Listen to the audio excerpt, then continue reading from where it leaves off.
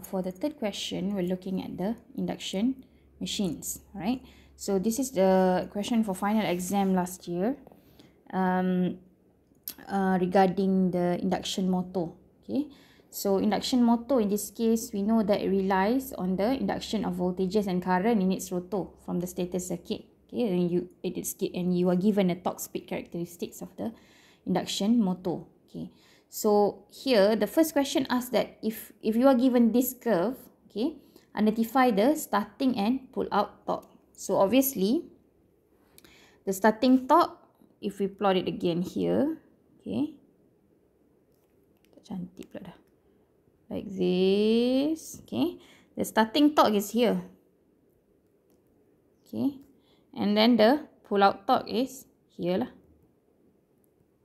Okay, so how much load can be approximately driven by this motor at its full load condition? Okay, so if we take a look at the graph, okay, so you can approximately see from the graph lah. Okay, the full load torque is, we're looking at the torque of about closely to 90%, okay, of the speed, right? So we're looking at the full load torque somewhere here, so you can read from the torque speed characteristic itself.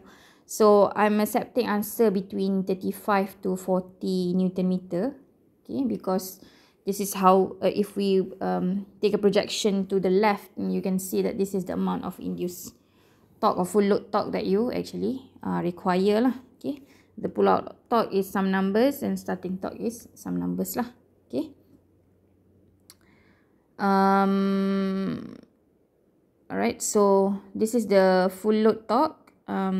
So how much load can be approximately driven is this much lah, okay, 35 to 40 Newton meter. Okay, so after the inspection of data sheet, this motor is rated at 30 horsepower. So the slip in this induction motor is found to be 0.05 and the synchronous speed is at 1800 rpm. If you plan to use this motor to drive a load of 110 Newton meter, is it possible? So first we're looking at the output speed first. Okay, output speed, or Nm in the case of induction motor, is 1 minus slip, okay, times the synchronous. Okay, so the synchronous is given as 1800 rpm. So the slip is at 0.05. So 1 minus 0.05 times 1800. This is 1710 rpm. Okay, so this is the output speed.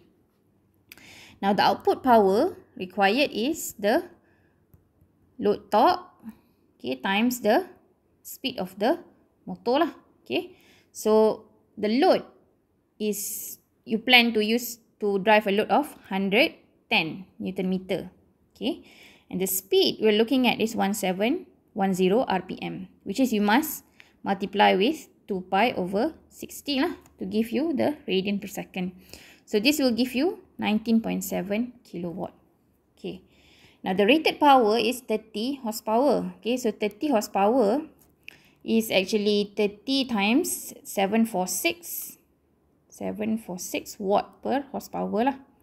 So this will give you 22.4 kilowatt. Now this is what you calculated to drive the 110, and this is the rating. Okay, so you can see that the rating is much higher. So output power required is lesser, so thus it is possible to drive. Okay, the third question says that consider the mechanical losses and core losses of this motor is at 500 watt and 400 watt respectively, and other losses are 0. The air gap power is found to be 24 kilowatt. If the motor is rated at 208 volts connected in Y to a 3-phase supply and draws a current of 78 ampere with lagging power factor of 0.92 when driving a load, what is the overall efficiency of this motor? So we're now looking at finding the efficiency. Okay, so first, what we need to find out first is the power converted from electrical to mechanical form. Okay, so the power converted is actually equals to 1 minus slips times the air gap power. Okay. Okay, so the slip is 0.05 and the air gap power is given just now 24 kilowatt. So this will give you 22.8 kilowatt.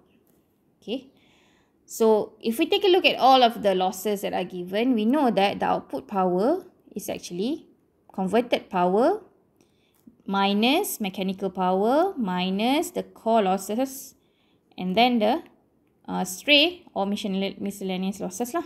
Okay, so the converted power is 22.8 kilowatt. The mechanical power, we know that 500, and then the core is 400, and we are not given any miscellaneous losses, so obviously it's 0 there.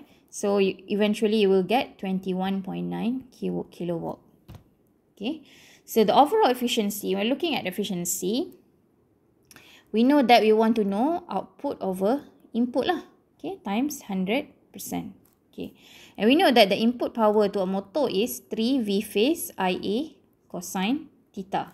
And the phase voltage in a Y connected circuit is V line divided by square root 3. So therefore 208, because it's rated at 208 volts divided by square root 3, we will get 120 volts. So this is a phase voltage. This is V phase. Now the lagging power factor produces the impedance angle of 22.8 degrees because what? Cosine angle 0.92 is 22.8 degrees. Okay, because this is a lagging power factor, power factor of 0.92. And since IL is equals to IA in Y connected machine, the input power is actually, we can find out already lah, straight away.